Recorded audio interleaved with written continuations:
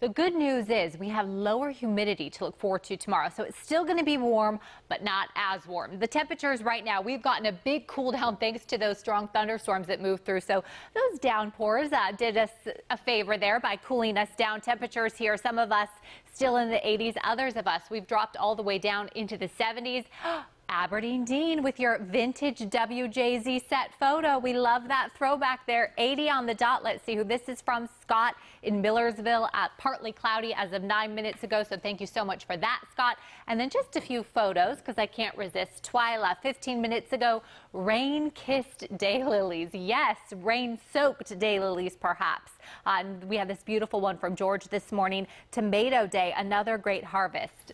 Those look delicious. I'm waiting for the delivery of those to the station. Okay, the radar. So we do have some changes. You will notice that severe thunderstorm watch has been dropped for the majority of us, including the city of Baltimore, including the county surrounding areas. The eastern shore, though, you are still under that watch. And actually, we're still seeing this severe thunderstorm warning right over the eastern area.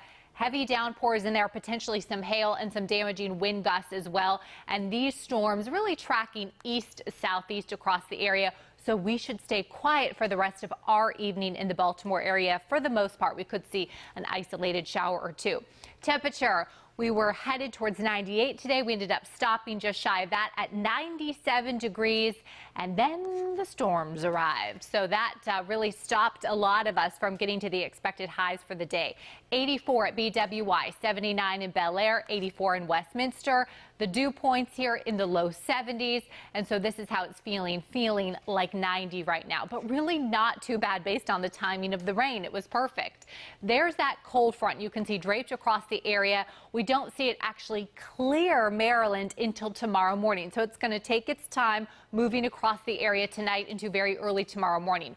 What that means for our Sunday, it's going to be a tad cooler, but that drop in humidity really means it's going to be more comfortable. It should be a beautiful day as well. Could be, though, a tad breezy. Keep that in mind. Our next chance for rain arrives on Tuesday.